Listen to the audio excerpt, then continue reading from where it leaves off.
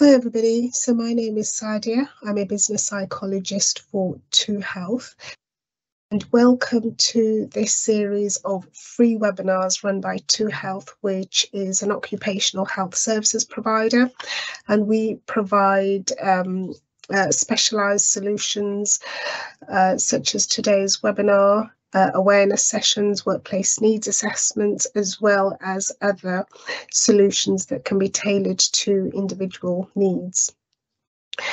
So today's webinar, a very short webinar, aims to provide a quick whistle-stop tour and a brief overview of the richness of neurodiversity. So as we come together to share in the spirit of the holidays, we can also embrace the unique perspectives and talents that neurodivergent individuals can bring to our lives. So this webinar is a platform for understanding, acceptance and unity, and hopefully I can give you some practical strategies on how to create a holiday environment that does welcome everyone. So I do want to just emphasize that,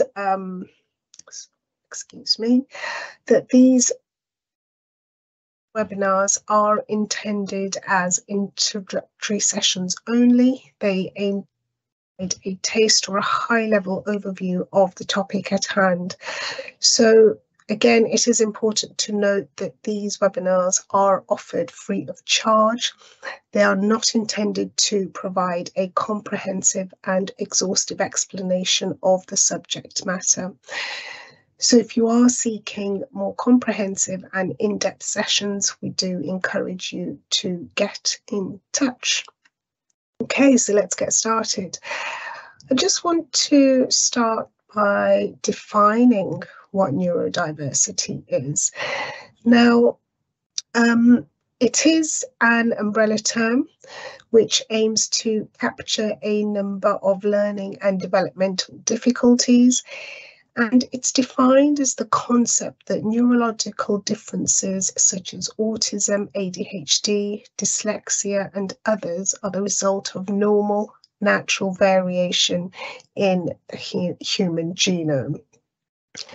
Now, some of the common terminology you may hear includes neurodiverse, neurodivergent. Sorry, I don't know what's happening with my slides today. SPLD, so specific learning differences, SEND, special educational needs and disabilities. That's the term that these are the terms that tend to be used in education. We also have neurodifference, neurodevelopmental. You may hear the word neurotypical, and that refers to somebody who is not neurodivergent. So the idea of neurodiversity is to embrace difference, but also recognise that some people who are neurodivergent will require extra support. And we're trying to move away from this medical model of abnormality or something that needs curing. It's important to understand that these conditions, which I'll look into a little bit more detail, are lifelong conditions. They cannot be cured, looking to cure them, but they can be successfully managed. It is estimated that up to 1 in 7 people are neurodivergent. So some of the common conditions that come under neurodiversity includes dyslexia, dyscalculia, dyspraxia, also called developmental coordination disorder. We have ADHD, attention deficit hyperactivity disorder. We have autism or autism spectrum condition, or it's also called autism spectrum disorder. And some of these conditions are often referred to as a hidden disability, and that's because they're not as obvious as a physical disability. It's important to understand that all of these conditions, they are neurological or brain-based in origin, And that means that people that are neurodivergent will process information differently. Excuse me. So people who are neurodiverse, they can be found across the spectrum of intellectual ability. Also, the impact of their conditions can vary on their day-to-day life, and it does also vary from person to person as well. And also, there can be a co-occurrence of these conditions, and that means that they can occur with each other. So one or more of these conditions, for example, can exist in a person. Okay, so I just want to start by looking at autism. I'm really sorry, every time I press a button, it just wants to run away with me, these slides. So I don't know what's happened there, but sorry about that. Okay, so in terms of autism, well, that's again a neurological condition characterized by difficulties in social interaction and communication, as well as restricted and repetitive patterns of behavior, interests, or activities. And people that are autistic can experience sensory overload, so they can be overly sensitive or undersensitive as well to things like noise, touch, smell, certain textures. And again, a spectrum condition, meaning that it manifests in a wide range of challenges and severity levels as well. So dyslexia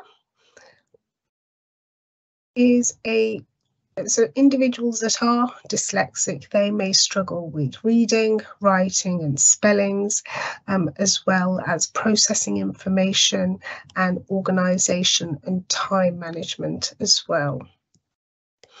Some of the challenges associated with dyspraxia or developmental coordination disorder include things like coordination of fine or gross motor coordination, and that includes things like coordination of your smaller muscle groups or your larger muscle groups. So that can make it hard for somebody to, for example, hold cutlery, do up buttons, tie up shoelaces, even just navigating their work environment or their physical environment.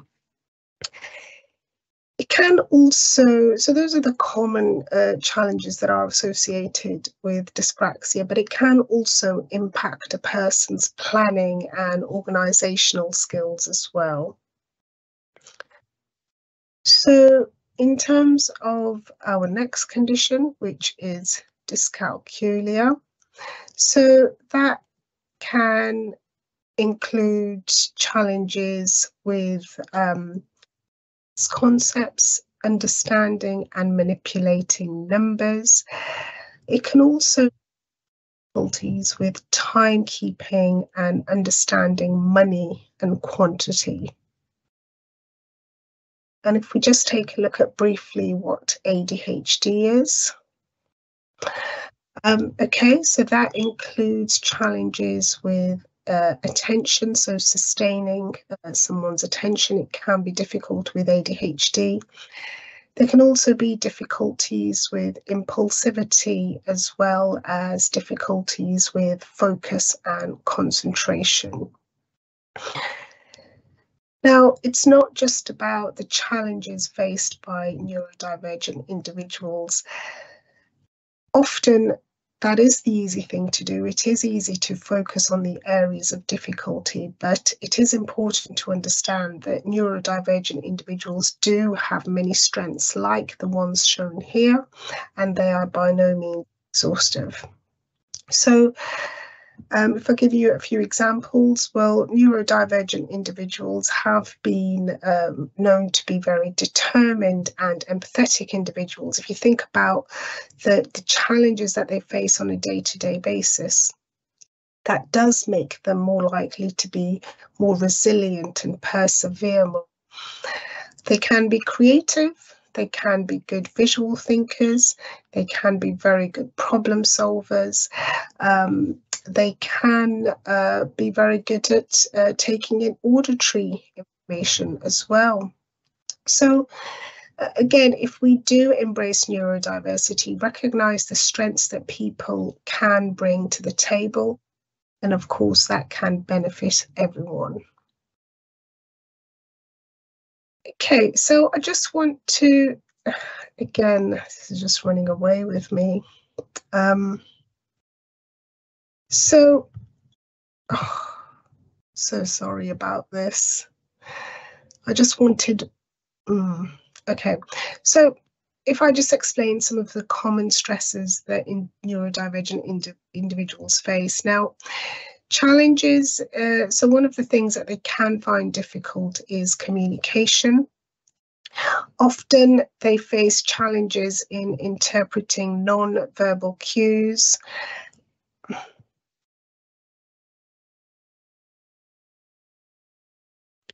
Okay, I'll just leave them there and I'll go through them then one at a time. So they can have challenges in interpreting non-verbal cues, understanding subtle social cues, and expressing themselves in a neurotypical environment. And that's the kind of thing that can lead to stress. Now, they can also experience sensory sensitivities. So they can be overly sensitive or undersensitive to sensory stimuli, such as bright lights and loud noises. Neurodivergent individuals may find it stressful when their routines are disrupted, and they do often thrive on predictability and structured environments. Difficulties in quickly switching between tasks or managing multiple tasks simultaneously, that can be a significant stressor. Also, social interactions, so navigating social interactions, understanding unspoken social rules, and building effective interpersonal relationships can also be challenging. Now, there can be an expectation to conform to certain norms and behaviours, and that may not align with the neurodivergent way of processing information. Sometimes lack of clarity, what is required, that can be misunderstood as well. And sometimes transitions between tasks, that can be difficult to understand as well. And also sometimes the fear of not meeting somebody's expectations can be heightened as well. And then that can lead to stress and can impact a person's well-being.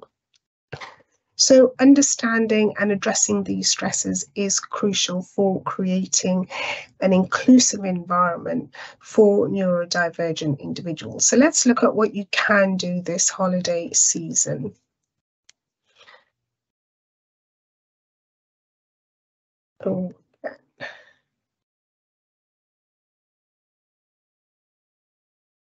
Okay, so let's try to accommodate the diverse needs of neurodivergent individuals. So what can you do? Well, think about your decorations and lighting. Try to opt for soft, non-flashing lights, and consider minimizing any bright lights or overwhelming decorations. Maybe you could use adjustable lighting fixtures to control the brightness in different areas. Think about sound as well. So try to control background noise by using noise cancelling headphones or maybe providing quiet zones. Also, maybe think about using soothing background music, allowing people to adjust the volume levels.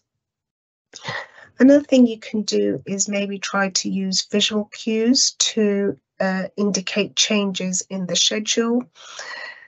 Or any upcoming events to accommodate those who may struggle with auditory processing. Another thing you can maybe try to do is provide fidget toys or textured objects for those who do benefit from tactile stimulation. Maybe consider the comfort of seating arrangements and offer alternative seating options as well.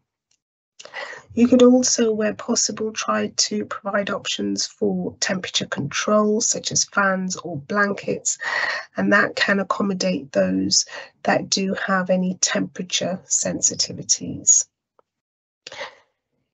Also, think about your food and drink options. Try to be mindful of food textures and flavours to accommodate various sensory preferences. You could try setting up food stations where attendees can customise their meals based on personal preferences. It might also help to clearly label foods with potential allergens or strong flavours as well.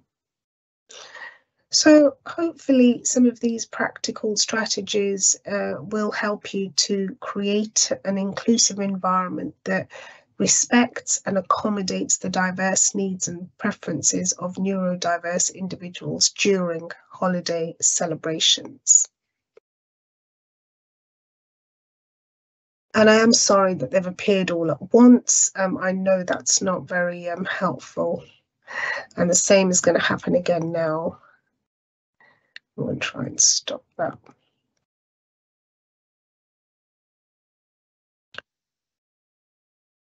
Okay.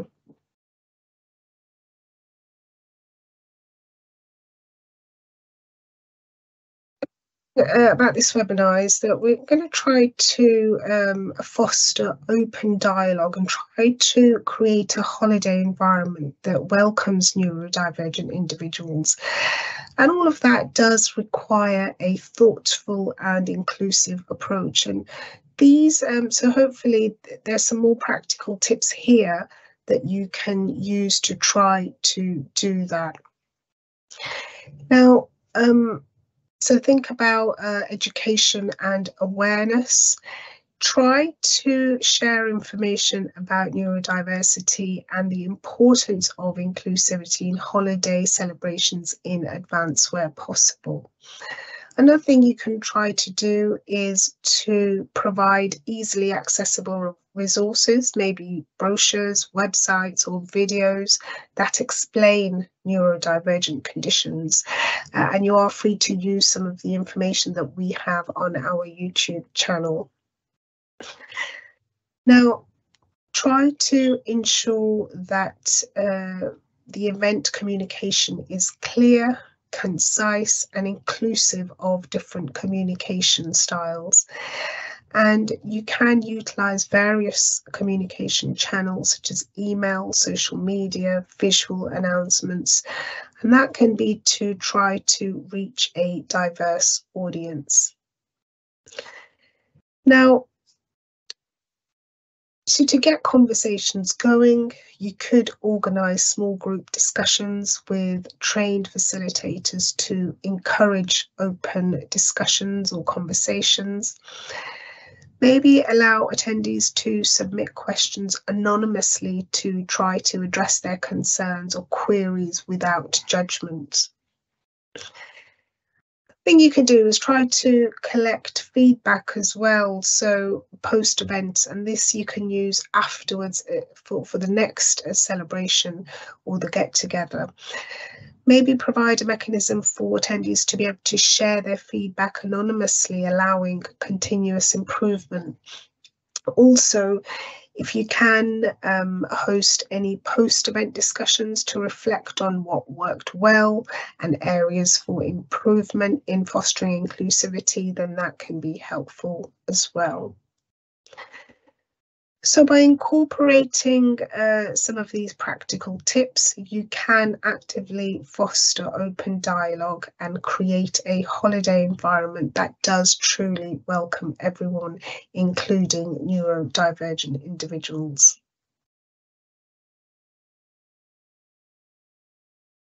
Okay, so what else can you do? Well, you can try to create a warm and welcoming atmosphere for all attendees, emphasizing the value of diversity.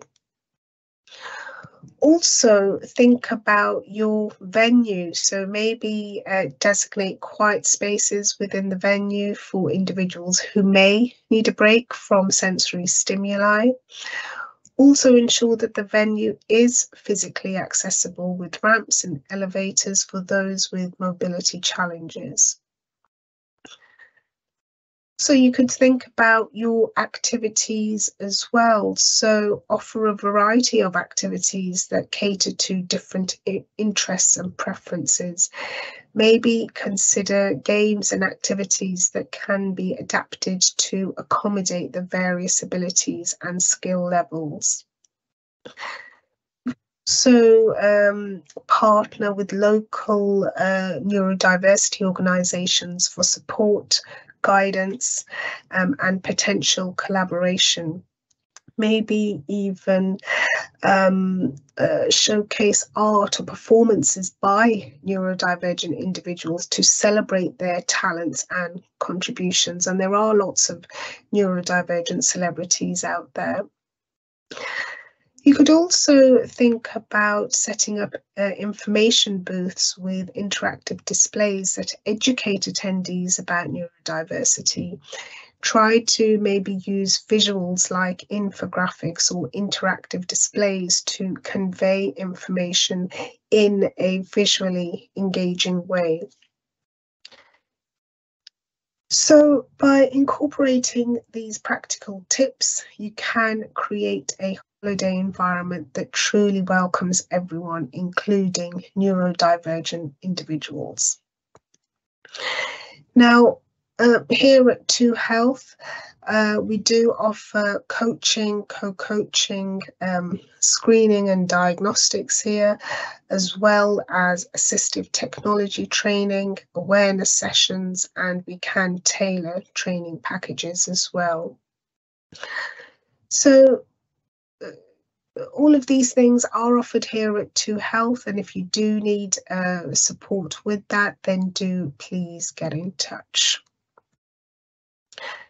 Now, change is on the horizon, and more people do, they do understand inclusivity, and organisations do promote diversity as well. And over the past decade, there has been a significant increase in the celebration of neurodiversity. You have influential figures and celebrities speaking out about neurodiversity and highlighting its importance. So, the way we live and work changing. It is important that our preconceived ideas and stigma and stereotypes are challenged, and it's important to understand that people are multifaceted and they do not need to be defined by their thinking difference. So, to wrap up, here is a quick summary of what has been discussed today. So we've looked at some of the divergent conditions. We've looked at some of the stresses that can be faced by neurodivergent individuals. And so I've given you some practical tips to make this holiday season to be as inclusive as possible. And, it is important that we do try to create an environment that does include everyone. So in embracing these strategies, or trying to learn about neurodiversity, we cultivate an atmosphere that celebrates the richness of neurodiversity. And by fostering open dialogue and prioritising the diverse needs of all individuals, we contribute to a festive season that truly reflects the spirit of unity and acceptance. So let's make this season one of compassion, where the magic of the holidays shines bright for every individual. So thank you very much for joining today's webinar and the willingness to create a more inclusive world that values each person for who they are. I do apologise for the slides. I don't know what happened there. I know that's not very neurodiverse friendly, so again, ever so sorry about that. So hopefully today's very brief webinar has given you a better idea of some of the struggles faced by those with neurodivergent individuals and what you can do to support them. So hopefully you will go away with some practical tips that you can try to incorporate. We do value your feedback. So please do leave a review on our Trustpilot page. And if you would like to get in touch, then you can do that via our website, email, telephone, or our social media platforms. So again, thank you very much for joining me this morning.